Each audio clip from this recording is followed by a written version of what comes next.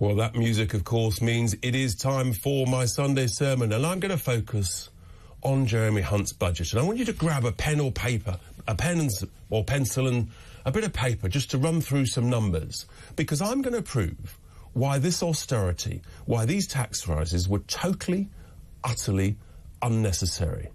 And yet, they made the political choice to make all of us who go to work poorer. That's what they did. Quite rightly, the only good news in the budget was that the Chancellor chose to give pensioners an inflation-linked increase. That was the right decision. But the bad news is he's decided to tax those of us who go to work, who stress, who strive, who create, who build, who design, who manufacture, who drive, who take risk with our own money. He decided that we should get less reward for that. He'd make us poorer, even though he didn't need to. There was no discussion about cutting out waste. There was no discussion about how he should get the 1.5 million people off benefits and back into work who were in work in 2019. No discussion at all. So the net result is that someone who's on relatively modest pay, they're actually paying more in tax. They're taking home less. But someone who's paid to sit at home on out-of-work benefits is doing better, is getting a big increase. So they've got more at the end of each week. And yes, cost of living has got up, but where's the incentive to get up, to go to work, to achieve, to contribute? Where's that incentive if you are paid less? It is literally economic madness if you're going to tax more for those in work and tax less for those who are out of work and pay them more. Your problems will deepen. I want you to think of, just imagine, a still, calm lake. And at the end of that lake, there's a waterfall. There's a boat on the lake, you're sitting in it, and the guy at the front of the boat, calling out directions, is the Prime Minister Sunak. The guy at the back with the tiller, that's the Chancellor. And rather than take the boat towards a path of growth and prosperity, these two, they're taking the boat nearer and nearer the waterfall. And here's the thing. Once water goes over a waterfall, it ain't coming back. You're not coming back. The water's gone. And if the boat goes over the waterfall, it's doom. And that is where these two are taking our economy. Surely the idea of Brexit was to look after British workers, not punish them. We've got the highest tax take since the Second World War. It's unbelievable. Tell me, what actually works in Britain? Now, with your pen and paper, let's just look at what he should have done, how he could have saved some money without having to tax us anymore. First up, the renewable industry. We're told by lots and lots of people that renewable energy is the cheapest and we should have more of it. Well, if so, why are we still subsidising the renewable industry? 11 billion in inflation-linked subsidies. Clearly, if it's the cheapest, then they don't need those subsidies anymore. So that's the first 11 billion, straight off. Now, as I just touched on, 1.5 million more people are on out-of-work benefits than pre-COVID. Well, if there was some focus and some determination to help train and support those back into work, when we're told there's a labour shortage, we're told unemployment is at record lows, so it shouldn't be difficult to get these people back into work, rather than importing cheap overseas labour, guess how much that would save? 20 to 25 billion pounds a year. But no discussion from Jeremy Hunt whatsoever. Now, there's another important issue which is a bit complicated. But you'll have heard of this quantitative easing, all of the debt that was issued essentially by the Bank of England, called quantitative easing, which essentially they printed money, they've left it on their computer at the Bank of England. If you turned all of that, you reorganised all of that into a 75-year warlike corona bond, and you fixed it at a nominal rate of interest of 2%, that would save another 10 to 15 billion pounds in nominal interest payments every single year. And it would reduce the refinance and interest rate risk that the markets have expressed their concern about. But again, I've been talking about this for a year. Nothing from Sunak and Hunt. They're supposed to be bright. They're supposed to understand this stuff. If you're keeping up, so far, that's 41 to 51 billion quid. It's not even half time, folks. It's not even time for the oranges. I'm just warming up. I've still got the tracksuit bottoms on for the numbers about to come.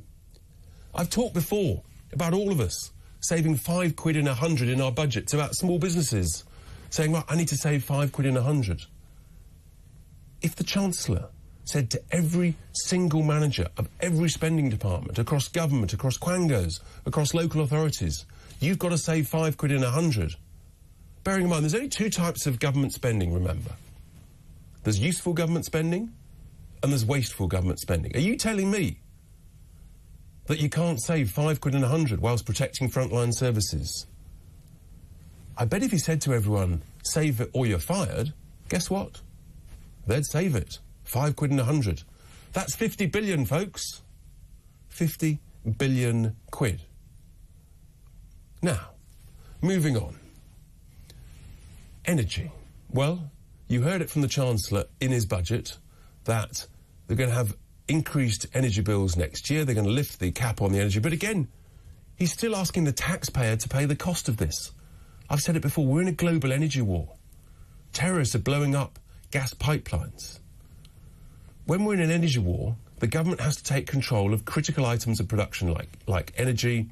The government should be saying to the UK producers of energy, you're going to get the revenues that you got in 2021, not the enhanced prices of 2022 or 23. That would save about another 50 billion. I know these numbers are big. They really are big. But if you're keeping up with your pen and your paper, we're well over. We're about 150 billion quid so far. And I've not finished. No, I've not finished, because then we've got HS2. Now, in the world of business, there's an expression. The first loss is the best loss. The worst thing to do is to pour good money after bad. We've even had a report in the last couple of weeks that the value for money has slipped below £1 for every pound spent of this vanity, egotistical project. It was supposed to cost 38 billion. The latest budgets are well over 100 billion. I'm telling you, it'll be well over 150 billion if it's finished. I think they've spent 20 to 30 billion so far. So guess what? If we scrapped it now, you'd save a net 100 billion. Sorry, you'd save a gross 100 billion. And let's spend, let's say, 50 billion of that in the north, on the woeful infrastructure in the north, on east-west infrastructure in the north.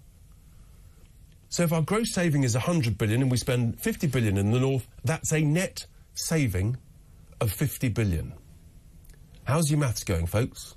So if we top that lot up, just do the maths, adding it up, yes, we're around 190 to 200 billion pounds without raising a single penny of tax on a single working individual in this country.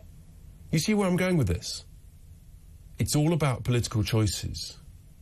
And I think I've just proven that this Chancellor and this Prime Minister, they could have made all those choices and then cut taxes on consumer goods, which would have cut inflation. And if you cut taxes on small businesses, they invest more, you get more growth.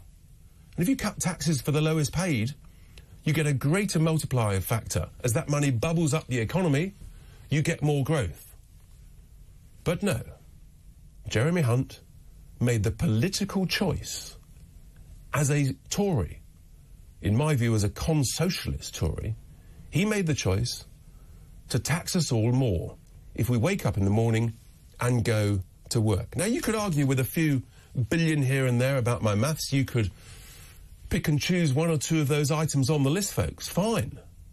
You're still well over 100 billion. And they said there was a 50 billion black hole. You see what I'm doing? I'm showing that he made a deliberate, brutal, political choice to make everybody who goes to work poorer. That is the reality of what happened. He made a choice to make it harder for the engine of our economy, small businesses. He was aided and abetted in this choice by the Prime Minister. No discussion at all about growth. It's almost like a dirty word because Liz Truss dared to talk about growth, growth, growth. It was about the only sensible thing she said when she was Prime Minister. And growth matters. I think you may know I came back from Australia a couple of weeks back. In Australia, they have over 3% growth regularly. If we had grown at the same rate as Australia for the last 15 years until 2019, we'd have another 150 billion every year of tax. That's the equivalent of another NHS every single year. That is the power of growth, and that is the choice that the Chancellor decided not to make. Truly, truly extraordinary. Truly unbelievable. Just look at that bit of paper. You tot up those maths, you look at those choices. Not a single one of those involves taxing individuals. And yet, that's what they decided to do. They decided to reduce the incentive to go to work.